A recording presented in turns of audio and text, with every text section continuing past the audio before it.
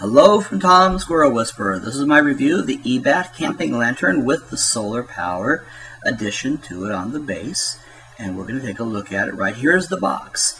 And very professionally packed. I always like that. And we'll open it up, pull the lantern out. You'll see that it is just about 8 inches tall. We'll get closer up and confirm that measurement. As you can see here, right around 8 inches tall.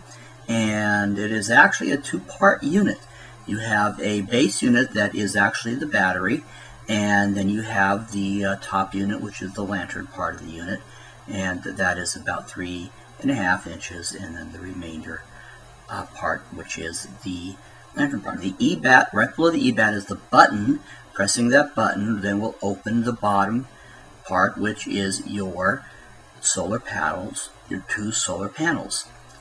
Okay, there, as we can remove just by twisting off the light portion, you can see that you can turn around the base, set it up so that you can charge your solar panels if you wish, and there is the connector for the light once you reattach it.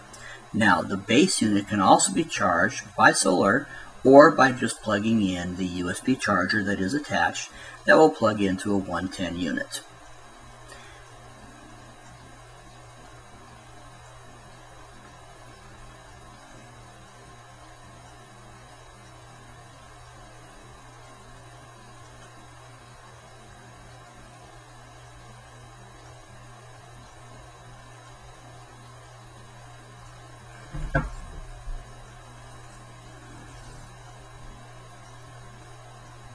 Okay, you can see there's basically 2 modes, a dim and a slightly brighter mode there.